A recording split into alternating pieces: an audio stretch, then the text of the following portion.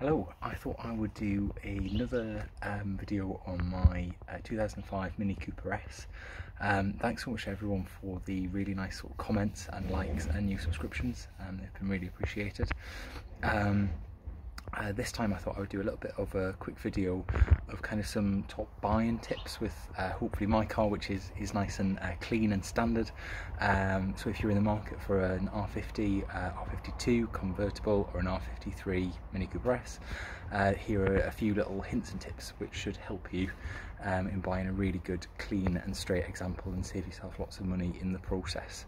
As I say, my car is not perfect, but it has just ticked over 125,000 miles. You can see an R56 in the background, which is my mum's, and it's been a car that has given me so much sort of pleasure owning. It hasn't actually cost a great deal, and it's probably one of the cleanest daily cars out there. And it's because I bought a really good one, and I paid a little bit more for it. I think I paid about £3,000, gosh, a few years ago, about 5 or 6 years ago now. It's probably worth that about that now, to be honest, and they're only going up in value. So here are just a few tips around my Mini Cooper S and buying a really good example. I'll turn around and first of all, probably the first thing that you want to do is have a good walk around the car. You want to check the tyres. Generally, Michelin's are very good. Originally came with run flat tyres on the R53. I've put some Kumos on, which are probably very mid-range. They're probably not the best, but they're not the worst. But try and just make sure that your tyres are all matching. And also whilst you're down here, just have a little look at brake discs and calipers and pads. Make sure everything looks fairly okay. Mine are fairly new. The calipers are looking a little bit used, and there's a little bit of pitting going on, but just make sure that they're all okay. Minis are surprisingly heavy on brakes, particularly front discs, so worth having a little look at that.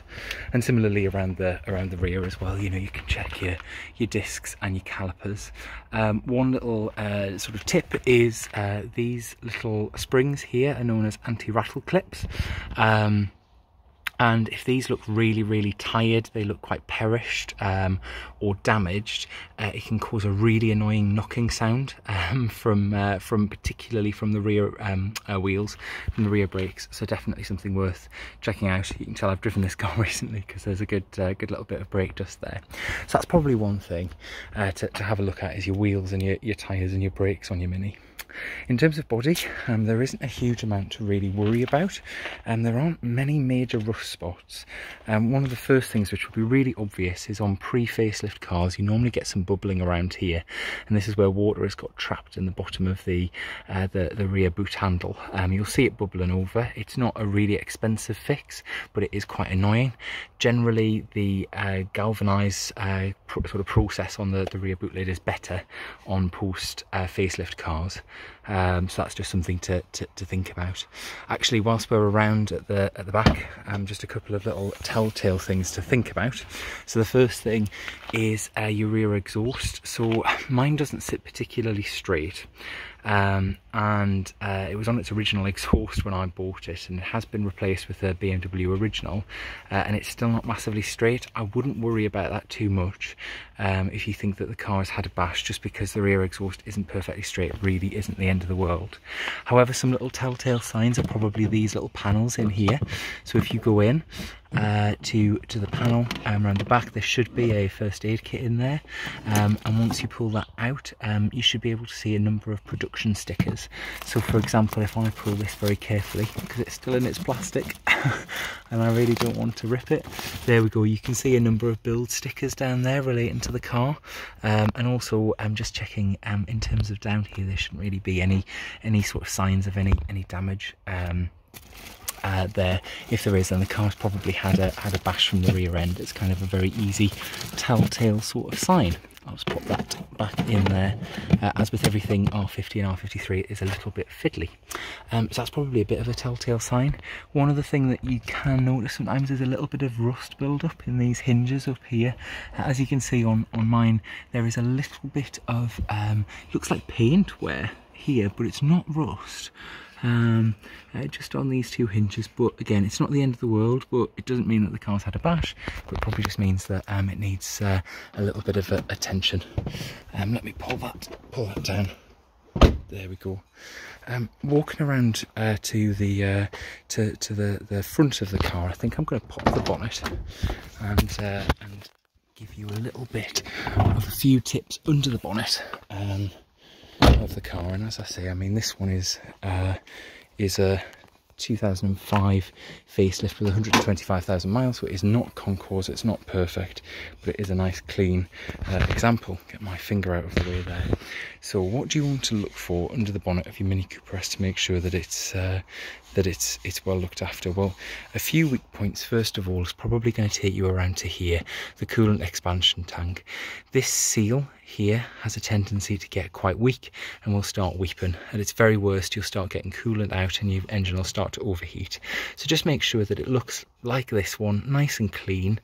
You can pick these up for buttons either as a standard part, or you can get like an aftermarket version which is made out of like an aluminium, which could work as just as well. But you just want to check this seal around here, and obviously you want to make sure that your coolant is in between the max and the min levels here on the side. So that's something straight away to think about. The other thing whilst you're here is probably you want to check oil level, but you've got to be really careful when you pull the dipstick out. It should come out nice and easily. When you want to push it back in, you want to very, very gently feed it in. They have a habit of snapping, these. If you start to see any cracks on the dipstick, it's not the end of the world. You can get a replacement very, very cheap, but the last thing you want to do is be pulling the dipstick out of the bottom of the sump. It's a right faff. So have a little look at the quality of it, check that there's oil on it, check the quality of the oil as well. Fairly standard stuff. Tritec engines, particularly the supercharged ones, like their oil, so it's something to bear in mind. The other thing that you'll notice is, and my car's probably a good example of one that's well used, is the radiator. You've even got a couple of wasps in there. They're actually surprisingly vulnerable, so check that the vanes aren't significantly damaged. You know, there's always going to be the few little dents like mine has, but check that it isn't significantly damaged and that there are no leaks. You can always ask to have the car up on a ramp potentially, and look at it that way. So that's something to think about. In terms of crash damage, it's always very useful to have a little look at these struts here. They're really, really structural, as are here and here. Check any signs of any of them being painted or them being new or replacement parts. They should stand out quite easily. Another thing whilst you're around here is have a look at the suspension turrets themselves. These Minis have a habit of being really, really firm on the front turrets and sometimes creating like a mushroom effect, a doming if you like, of the turrets. It might at its very worst require heavy rework or replacement of this area, so it's worth having a look at it. Again, mine are fairly straight and true. Equally, when you have a look in here, it's normal to have a little bit of wear like this. You know, it shows that the top strut mounts are under pressure. These ones were replaced earlier this year, but if they're really badly damaged or cracking, then that's something to also straight away sort of flag and keep an eye on under the bonnet. Probably the last thing to think about is around your bonnet. Is around your bumper fit. So if I come around here, your standard car should have a little piece of plastic here kind of pushing the bumper forward. You should have a number of clips here, and it should be fairly well attached to the plastic frame in front. You can see I'm doing that and mine's not really doing anything. My bumper has been repainted. We had some lacquer peel on it, which I talked about in my last video actually. There's a little bit of lacquer peel still on the scuttle, but the bumper should be fairly solid. It's surprising how many bumpers have been refitted quite badly and are quite poorly done, and are quite loose, and they cause a number of rattles, and they're really, really annoying, as well as sort of being a sign that the car might have had just a respray, or it could have had a bit of a bash. So it's something to think about. Similarly, wheel arch linings should be nice and sturdy, as you can see here. you know, they should be nice and solid. If they're loose or if clips are missing, then it's probably start time to ask questions. So that's probably enough under the bonnet to think about. Just walking around the side of the car, actually, exhausts can be quite expensive to replace, so it's worth popping your head into the car and checking your exhausts. So probably the easiest way to do it is from the back. My exhaust is probably a couple of years old now, but you'll be able to see that there are two back boxes, normally on the standard cars, with a heat shield in the middle, like that. And again, they have a tendency to rot from the inside out, so it's worth giving them a little check over and just see if they're nice and solid. As I say, these ones are only a couple of years old, so they should be okay. Super. We'll hop on the inside of the car, and we'll just do a couple of little things inside. Now, there aren't really many things that you need to be aware of inside the car. There are very, very few things that kind of easily break. Obviously, check that everything works. That's kind of a bit of a given. There's a lot of electronics on here. We're kind of going into the era of multiplex wiring with minis of this age, so you just want to check that they all work and that they're all okay. The trim on a Mini isn't brilliant, so you might see the odd little mark down, for example in the footwell. You can see where mine's picked up a couple of little scuffs from shoes coming in and out. The plastic is quite easily scratchable, so it's not a deal breaker. I would say they all kind of have that, unless it's a super low mileage, very pampered car. In terms of turning the car on, so you should have a couple of clicks. First click will do your radio, which actually in this instance I'll just turn off, and you'll be able to see your dials come on there. It's a very hot day today, as you can see, well into summer, 24 degrees. Your next click should then turn on your ignition, and you should have all of your warning lights go out pretty quickly for those that pop up. And then in terms of turning the engine on, it should then be one quick turn, and it should fire up straight away, and those warning lights should go out, obviously, other than the handbrake light, very quickly. A couple of things to think about in terms of electronics that are a little bit iffy sometimes. So the first thing is, if the car has had its battery wound down and its battery is very weak, you might see the car do some really strange things. Like, for example, the top of the windows might drop slightly and then get stuck in that position. It's not the end of the world, but it's probably a sign of a car that's not very well looked after. It probably hasn't run for a little while. Equally, things like the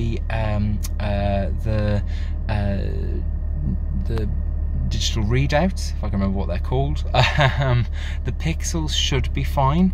Question if the pixels aren't working. It's generally that they might have been tampered with, but generally it might just be that they've got old and they started to fail. They don't generally do so. I think they're fairly cheap to replace. Obviously mine's a Corona Pack car, so there's an extra set there, but it's just something to look out for. It's something that you probably want to avoid. And equally with the stereo as well, you just want to make sure that all of the pixels are working on there, and that all of the speakers are working as well. It's surprising how many of these cars have maybe had someone that's liked to play their music quite loud recently and they've blown a speaker or two. Generally there is 2 speakers in each front door, with the tweeter at the top there, and then there are 2 at the rear of the car there on each side behind the front seat, unless you go for the very fancy Harman Kardon, which mine does not have. Most of the Cooper S's in particular have air conditioning. It should blow nice and cold quite quickly, as my car is. Check that the fan turns up in speed. It could be a failed resistor. if it is not doing that, and equally check it runs from cooled to hot and back to cooled nice and quickly. The aircon system isn't the quietest on an R53. I've driven a few of these cars and they are all quite noisy. The compressor's quite loud and you can hear the aircon whirring away, but it is kind of the nature of the beast. It's nothing to worry about. One other thing whilst the car is stationary that you've just got to think about is the power steering. It's a really odd system on a Mini R50. It's an electro-hydraulic system, so it's hydraulic but with an electric pump, not running directly off the engine. There's a very small cooling fan that sits underneath the engine, and if that fails, then your power steering is going to struggle. So what you want to do is, whilst the car is sat on a driveway on a road, you want to turn the car lock to lock. And you'll hear a whine. You can hear the whine. It's a very distinctive Mini whine. I'll do it again and shut up.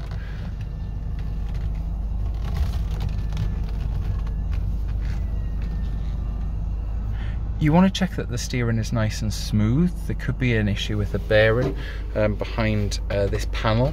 If it isn't, if it's a bit clunky. If you hear like a groaning sound, that's likely to be your top struts failing on the front suspension. And of course, if that whine is any louder really than this car, then you've got to think that the car might have a power steering failure, potentially a power steering pump failure. It's not the end of the world. There's lots of scrap Minis, sadly, out there where you can pillage them for parts. There's lots out there, but it is a bit of a faff, and like all of these Minis, labour is the thing that's really expensive if you take it to a garage, because they are a bit fiddly to use and work on. So they're probably just a few top tips. Flip you back around, there we go. There's just a few really quick sort of top tips, if you like, if you're in the market of buying a Mini, an R50, an R52, or in the case of my car, an R53. I think, as I said in my first video, I absolutely love my car. I think it is brilliant, it's great fun. It's not perfect, but it's a really clean example. It took me a good while to find it, and this was a good few years ago now. Now that I've got it, I will not let it go. I really like it. But just some of these tips should help you find a really good car. For me, the big thing is just making sure service history. It doesn't necessarily need to be BMW dealer service history. At the end of the day, the cars are well over 10, some instances approaching 20 years old. They're likely to be out of the BMW dealer network, but make sure that it's got some sort of specialist or reputable garage history.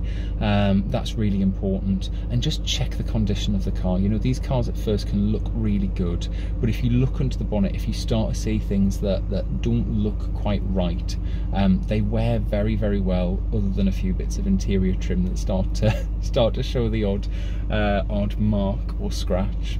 But generally, if you see a car that looks a bit baggy and doesn't look quite right, then walk away. It will cost you more than the car's worth, I think, unfortunately.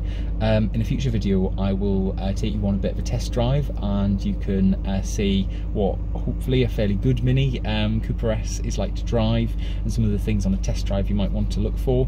And as I say in my first video, I'm a volunteer at the British Motor Museum. I absolutely love my cars, especially classic British cars, so I'm hoping to do a few more videos at the museum and at a few events over the summer as well. If you see me at the Festival of the Unexceptional this weekend, then please do give me a wave and say hello, and thank you so much for your support. I really appreciate it. So I think that's it for now. Thank you very much, and take care.